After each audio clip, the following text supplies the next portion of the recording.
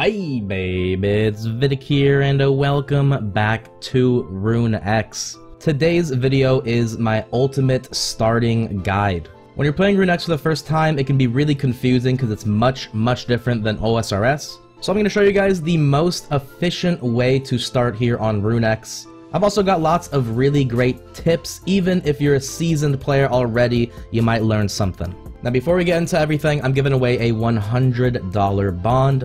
All you gotta do to enter is like the video, subscribe to my channel, turn on post notifications, and leave your Runex in-game name down below. So you first make your character, you can dress him up how you want. Perfection.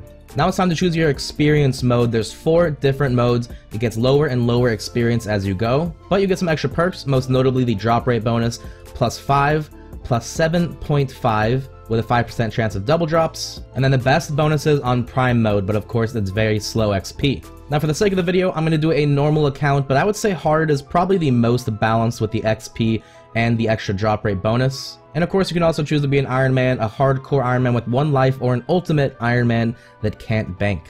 That's a little tutorial at the beginning. If you're new, I recommend checking it out, but I'll be showing you everything important, so you don't gotta worry too much about it.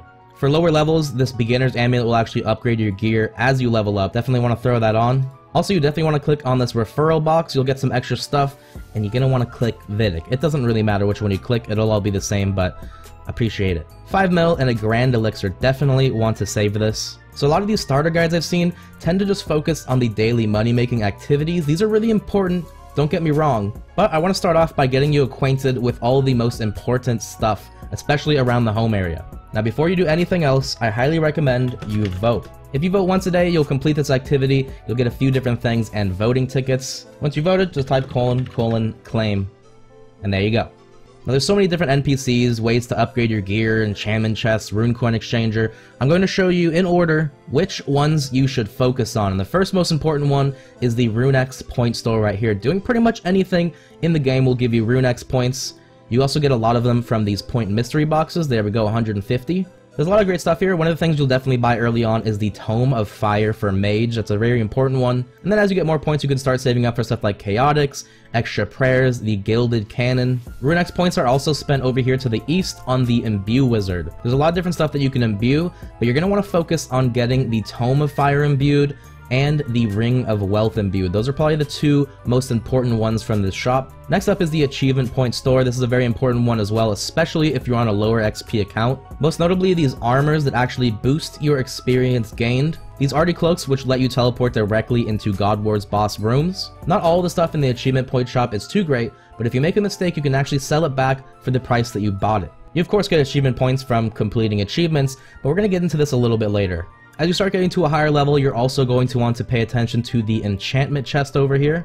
It's basically a way to upgrade your gear with a certain success rate on each one. It'll probably take you a while to get to this point, but this is how you get some of the best pieces of gear in the game. The rune coin exchanger is just as important as well. You can get some very high level gear from this. You exchange items for rune coins, which you can then spend at the rune coin shop. Lots of great upgrades, including looting bags you can use outside the wilderness, and some best in slot pieces of gear as well. So the basic idea is to loot everything, even dragon stuff you might think it's worthless, but you can exchange it for rune coins. Also, don't forget to check out the Mage of Wisdom. It refreshes every day, and there's basically different challenges for you to exchange stuff for rune coins and lots of Runex points. Like this one would actually be not that hard to do at all. 500 rune coins and 25,000 Runex points is great. So now that you understand a little more how the server works and where to get your upgrades, let's get into actually starting the account. There's some low-level monsters over here you can train on, chickens and yaks, but don't do it. Instead, you're going to want to train on one of 2 NPCs, rock crabs or experiments. These are a part of the daily money-making activities, and you just kill 20 or 15 of them,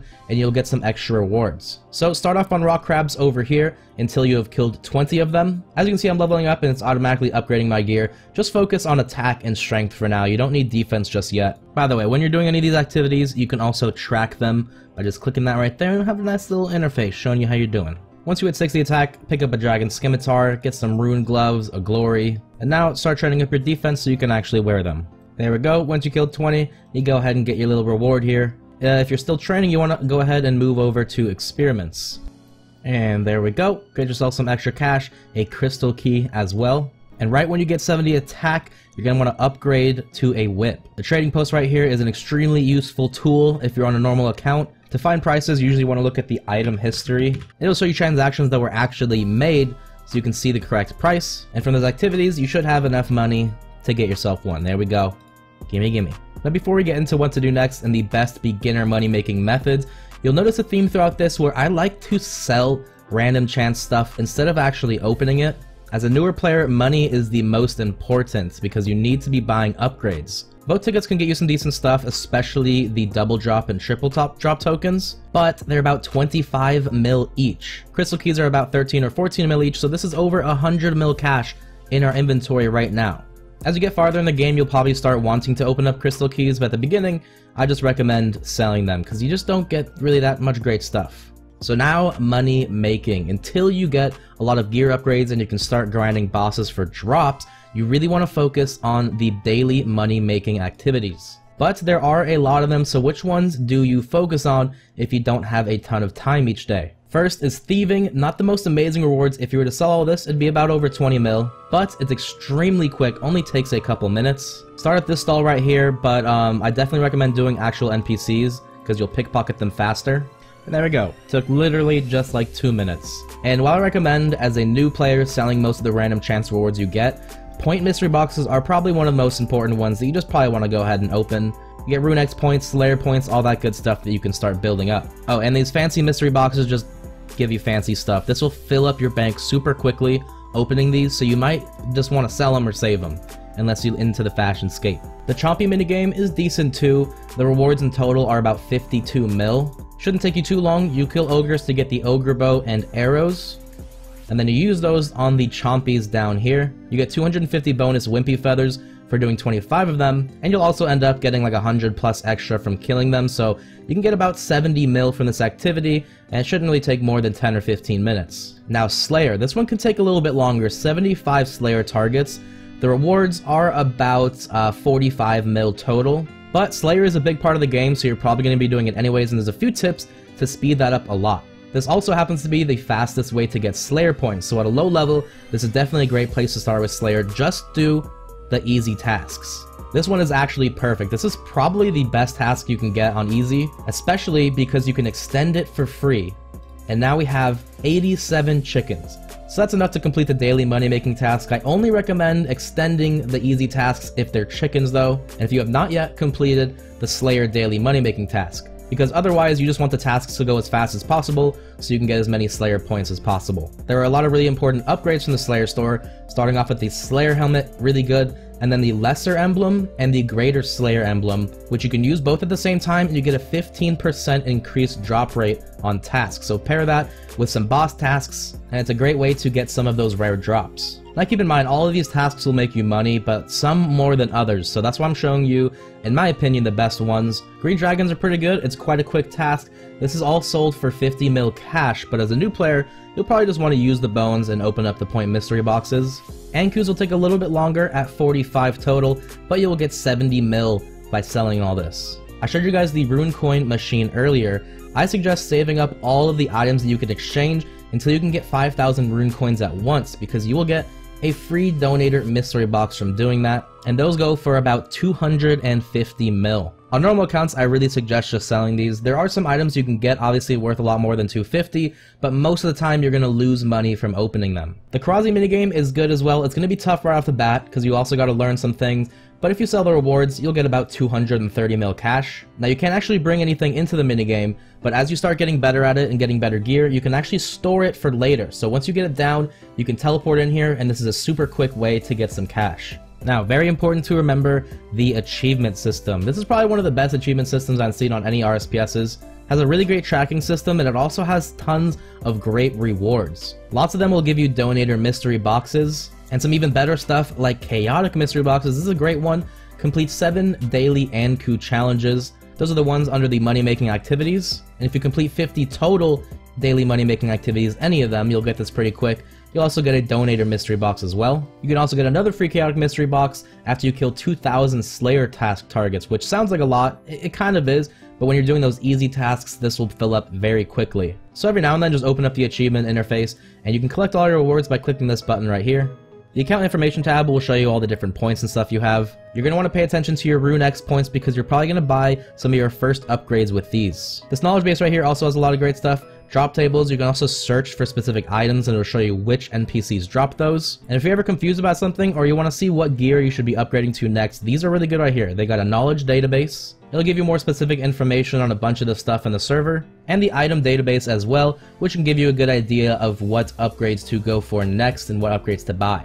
Now that you know how the server works, where to get your gear upgrades, the best money making methods for beginners, and what tools to focus on using, let's move into some tips. These are really great to know, but not super obvious. I know a lot of people that have been playing for a while that still don't know about them. First of all, you can actually build an elixir pool inside of your player-owned house. But it's tough, you need a lot of each elixir, but luckily you can actually use other people's homes to use it. You can just type / and ask and help. If you're a little, bashful though, just look for somebody with like a high rank. Trident with 3 eyes. Most of these guys will have their house open and they'll almost always have an elixir pool for you. When you use this, it's going to give you a lot of great boosts. First of all, Ring of Wealth Imbued effect. It's going to take you a little bit to get the Ring of Wealth Imbued yourself, so this is really nice to have. Double Runex points for monster kills, resistance to dragons, and a 5% chance to have a drop doubled. That'll last for an hour and you can do it once every day. Another great one, go ahead and pick up some laws from the magic shop, get some airs, earths as well, and then go to the skilling store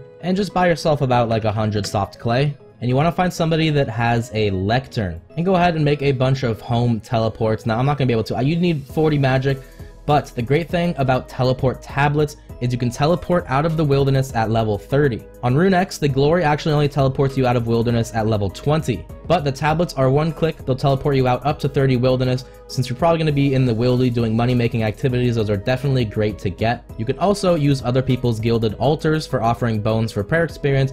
I do recommend finding a person that has the burners on the sides though. Now this is a great tip. Whenever you see this in the chat, the enormous mole will be rising.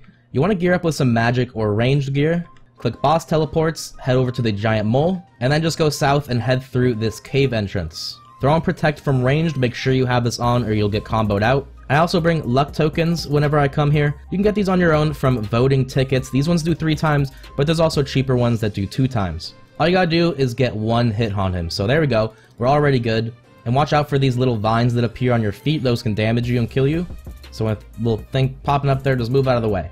So loot all the stuff you get from it, and then you're going to want to exchange the skins and the claws over here with Farmer Fred.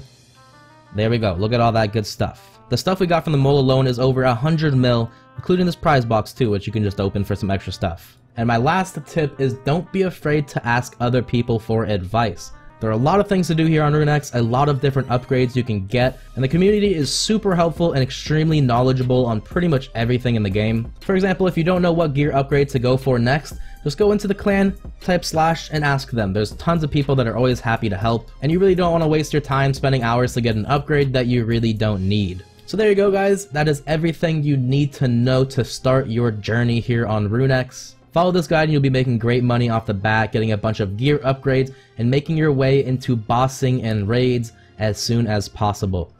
So I hope you guys enjoyed this video. Please like it if you did, subscribe to my channel if you want to be notified when I upload more videos, and have a nice day.